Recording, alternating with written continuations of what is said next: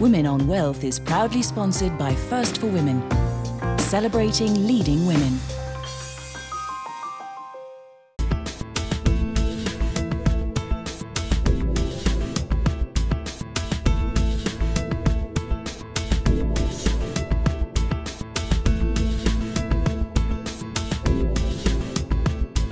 She was headhunted by Cyril Ramaphosa to assist in running blue-chip company Shanduka, a company that she is now the CEO of.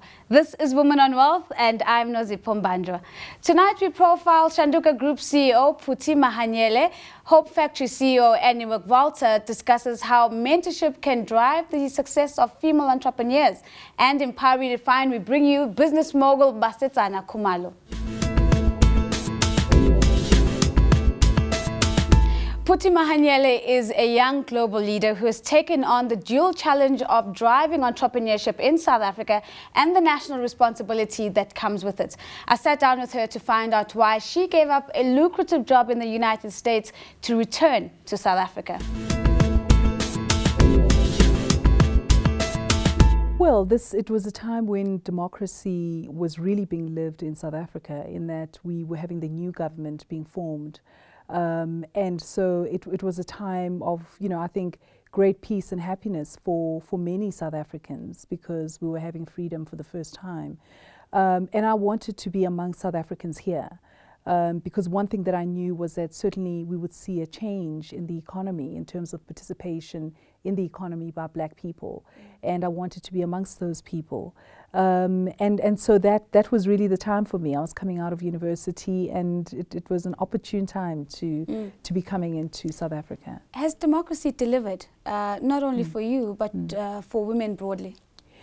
I think certainly, given the huge challenges that our democracy has had to face, I think that there's a lot that has been done. I think that what we often don't look at is the the various challenges that the government has had to face, in trying to deal with the various hardships that South Africans have faced for many years, be it in education, be it in public works, whatever area it is. There's been significant challenges that the government has faced, and I think that against those challenges, a lot more has been done than what is actually brought to the surface. It's funny, I was actually thinking just some time ago that, I wish there would be more being said by government, by the work that they are doing, because a lot is being done and a lot has been done. As we now go forward, it's important for us to see what has already been delivered. You've always been seen as a champion for entrepreneurs and for education broadly. And as you speak now about the work that still needs to be done by government, if you could dictate to the government what the priorities especially in entrepreneurship and in education, should be, what would that be? Yeah, well, I think certainly we have the right focus now in terms of focuses on exactly that, on entrepreneurship and on education. And in education, making sure that we have more education available for more people around the country. Because one of the problems that we had was that we had good education facilities, but being made available not for all South Africans, and that is now, it's now changed. And also just making sure that we have funds being available for young people around South Africa. And then in terms of entrepreneurship, pushing that more. But I think the difficulty has also been in this being seen as a government, a priority only, right, when the private sector also has a big role to play in that, in providing education as well as in entrepreneurship as well. Let's go back to the day you got the call from now Deputy President Ramaphosa to come and join this particular group. Yeah. What changed in your life since then? A significant amount has changed. Working with the now Deputy President,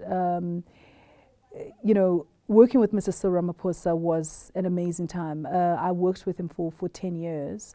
And just watching his humility, the hard work ethic that he had, it's been a lot to be able to learn from him, not by listening to the things that he said, but just by watching him.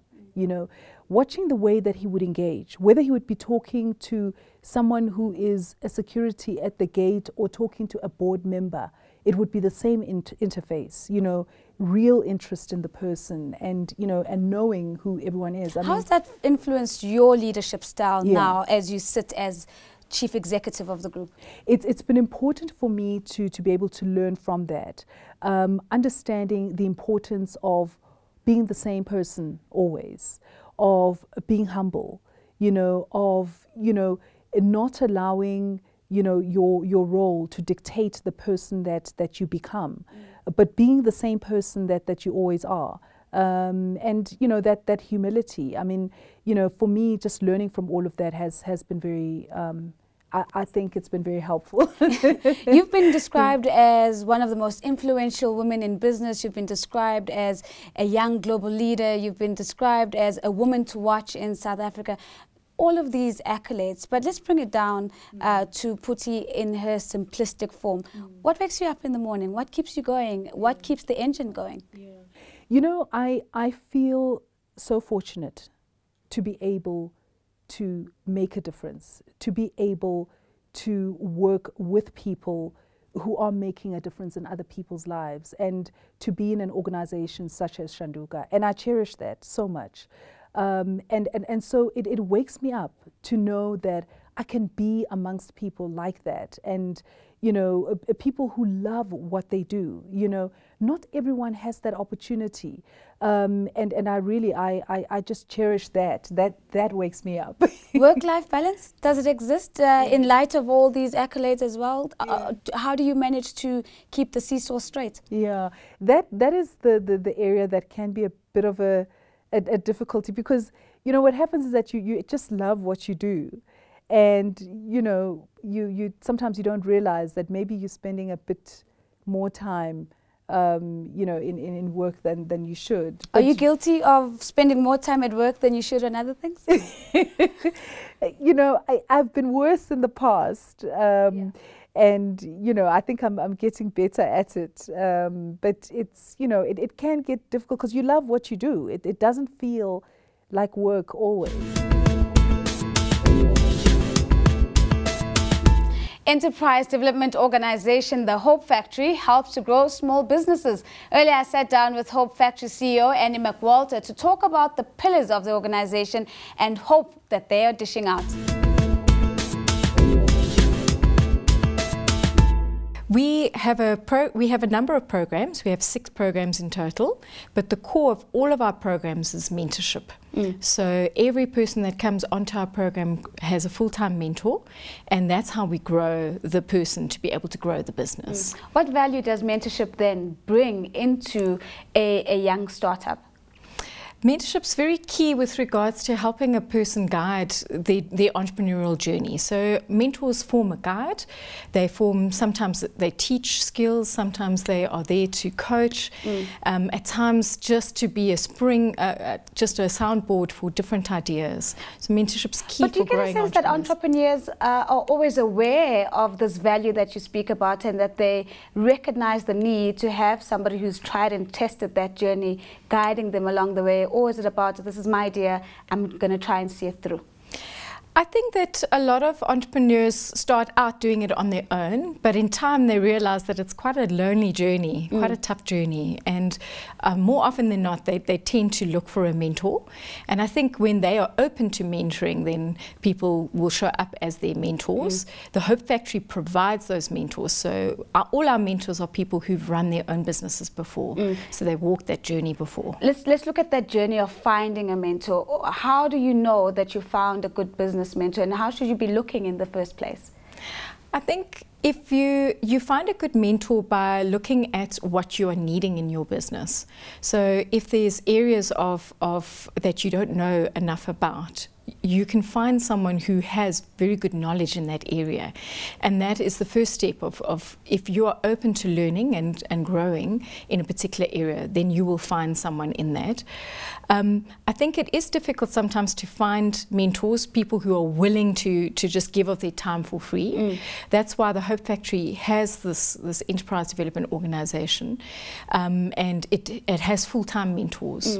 How do you structure that relationship so that you're both getting the most out of that mentorship relationship? What we do is it's structured around the entrepreneur's goals and purposes, and they need to dig deep and say, why am I in business? Because what our whole philosophy is around, if you grow that person and grow their vision, they will be able to grow their business. So that's what we start off with, is what are their goals, what is their purpose, why have they come into this business? And then we do a business analysis, and through that you can start to see where there's some strengths and where there's some weaknesses, and from there the entrepreneur can set their goals with regards to how they can grow their business, and the mentor guides them with regards to that. If there's been a absolutely successful relationship that you've observed over the years, and maybe that's resulted in a successful business, is there one that comes to mind? Yeah, we've got quite a few, and actually quite a few women come to mind. We have an entrepreneur called Puso Fisher who does events and photography. In the first 6 months of her business, her turnover doubled.